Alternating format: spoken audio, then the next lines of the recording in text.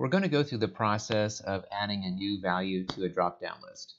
First, let's take a look at this pedestal. And I didn't get a chance to completely put in all the values here. So if you notice as I go down the list that the material is set to null, so it's a blank value. If I look at the drop-down values that are here, it doesn't have the one that I'm looking at. I really want to say that this is made of plastic. So I can only select a value that's in the list currently. So what I need to do is actually add a new value to this drop-down. So to do that, go to your contents screen and then right-click on one of the layers, click on Design, and then go to Domains.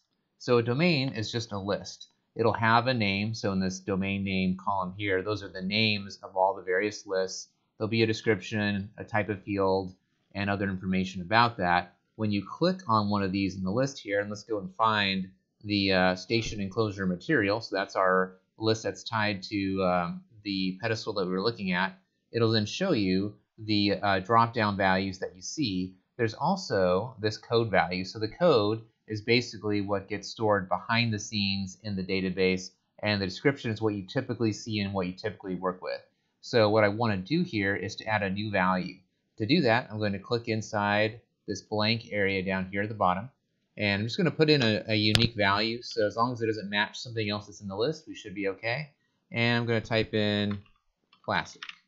So I'm going to click into another row here and see how the row has turned to green. That means that the row has changed and it hasn't been saved yet. So to save that, we're just going to go over to the Save button at the top here, and we'll click on that.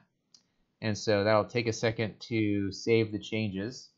And then once that's done, then we'll go right back to the map, and then we should be able to see the new value appear. So I'll close that window, and I'm going to go back and select that same pedestal. And let's take a look at the material value here. And there it is, plastic.